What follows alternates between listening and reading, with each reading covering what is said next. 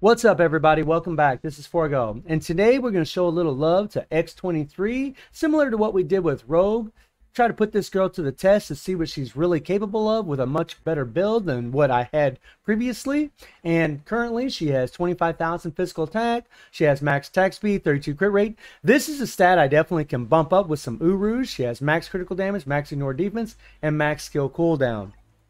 She has mythic physical attack Urus in all of her slots, so I did get the mythic Urus on her. I will put some critical rate Urus, but the runs you're going to see, I ran with this build, so I just wanted to show you all exactly the build I had when I did these runs. But if I had some extra critical rate, we would be doing more critical hits, therefore doing more damage. And unfortunately, I could only get the first gear up to 23. I just ran out of feathers, but I do plan on taking all these gears to 25. I do plan on transcending her because she is a meta. In fact, if you use her with Valkyrie, whenever you're switching out to apply burn from She-Hulk, you will score better because Valkyrie's awaken skill is still on cooldown, and when you use Weapon X's awaken skill, it's ready to go. So her in conjunction with Valkyrie is definitely going to be the meta team. I actually did run some ABX yesterday, but because the day's already passed, I thought it'd be kind of wacky to do a video about ABX, so we're just going to do some world boss runs. But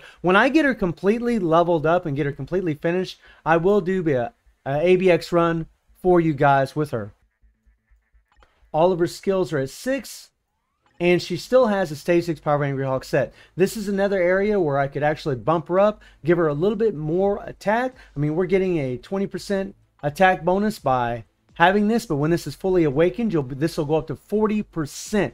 That's a massive, massive improvement. Not to mention, these stats, when they're fully awakened, will be higher. She'll have higher physical attacking stats. And I do have a CTP of energy on her, which I think is an excellent obelisk for this girl. She plays so well with an obelisk because of the low cooldowns, the way she plays. It's just beautiful for her.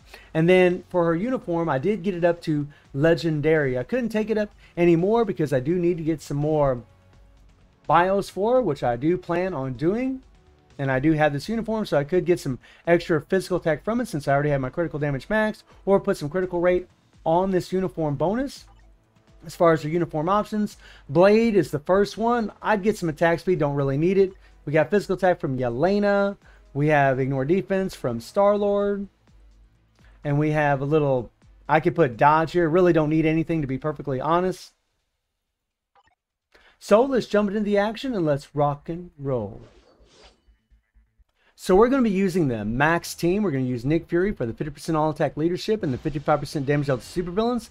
And also Valkyrie for the 50% damage dealt to supervillains and her ignore dodge for the next run. And you just want to use Nick Fury's attack buff and then switch to X-23 and then use her damage accumulation, her third skill, and then her awakened skill. Land the proc on the awakened skill, and then afterwards you're going to do the second skill, and then you want to do the 4. You want to do the 4 so you can apply the paralysis, and then you're going to use your damage accumulation from the 3 and then the 5. So it's 3, awakened skill, 2, 4, 3, 5. And then 2, 4, 3, 5. Real simple rotation and super easy to keep the proc where it belongs. A little note about X-23 when you're playing her is you really want to use that paralysis to your advantage. The reason I like using it when I do is because I use it right before I use my awakened skill or right before I use my 5th skill. That way Proxima is locked down, because the awakened skill, as we've established in the last video when I talked about X-23, can miss. But if you paralyze Proxima, she's going to sit there, and more than likely you will get off your all defense down from the awakened skill on proxy or whatever world boss you're facing. Now here I kind of pushing, I just went ahead and hit the 3 and then the awakened skill, and we did get it. And this is stage 80, and I mentioned in the last video where she was really well built, she's probably going to be around the stage 80, but actually I think she actually can go quite a bit higher, because I do have a stage 6 ISO 8 set. I don't have the max critical rate, and these things do play a massive factor, and her uniform is at legendary, so we could be gaining some extra physical attack from her uniform bonus, a little, an extra 2% attack from the uniform stats, and that would make her a little bit better. I imagine on my account with 55% physical attack and no pierce that she could probably do around stage 85 probably which is pretty damn good. I mean, it's not what we all wanted. It's not what we all really expected, because the Wolverines seem to get kind of crapped on over and over and over. But I don't think she got crapped on. I mean, in all honesty, she is so much stronger than what she was before. And like I said earlier, I mean, she is going to be an ABX meta. She is useful. She is relevant. And that's honestly, that's really all I wanted for her personally. I just wanted her to be relevant in the game. Now, I'm not using the Awakened skill because we're already down to the end of the 7th bar to move Proxima in the next phase. But am I happy with X-23's rework? To a point I am. I mean, again, because she is actually going to be relevant. She's going to be a lot easier to do ABX with than Valkyrie, I can tell you that. She's so much easier to play. I don't think she's stronger than Valkyrie, but she's just easier to play. And she really doesn't require rage. Yes, with a rage, you'll do more damage in ABX. That's been confirmed. But the energy still does really, really well. Or just a regular damage proc if you don't have an energy or have a rage. So in that respect, X-23 has a lot of value for a lot of players. You know, I wanted her to be stronger for sure, but you can't deny that she does have some power. I mean, stage 80 really is impressive for the character that isn't even transcended. Think about that. This character is not transcended, and she does, and she has a stage 6 ISO 8 set, right? I could still make her quite a bit stronger. When she's transcended, she's going to get a nice physical attack stat bump. And she's going to get an HP bump, which is actually going to help her survivability and make her a lot better. So, I mean, I said stage 85 earlier, but I wasn't even taking into account the transcendence. She probably might be able to do stage 90. And again, if you have Pierce on your cards, she's going to be flying through stage 99s. I guarantee it, she will. She's going to be doing stage 99s. Now, from what I understand, she's still not going to be the greatest against Null, which is a bummer. I mean, that does suck. I mean, I really did want her to be good for Null, because that is a game mode that a lot of people prioritize, since we actually do get game mode good rewards from it. However, she still has a place. You know, there is still a place for her in the game. We are going to be using her. We are going to get to play her, unlike what we had before, which was nothing. She was strictly Shadowland. And stage 80 with 50 seconds left, this is not too bad. This is actually a pretty good clear, considering I don't have the max build with 55% physical attack. Now let's move on to the next run.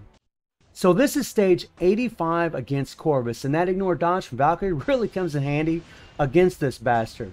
So we got the 30% ignore dodge from her, we have the 27% ignore dodge from the CTP of energy, so we only needed 2 ignore dodge strikers, and then we just have damage dealt to supervillain strikers. And again, something that is nice about X-23 is she has that paralysis.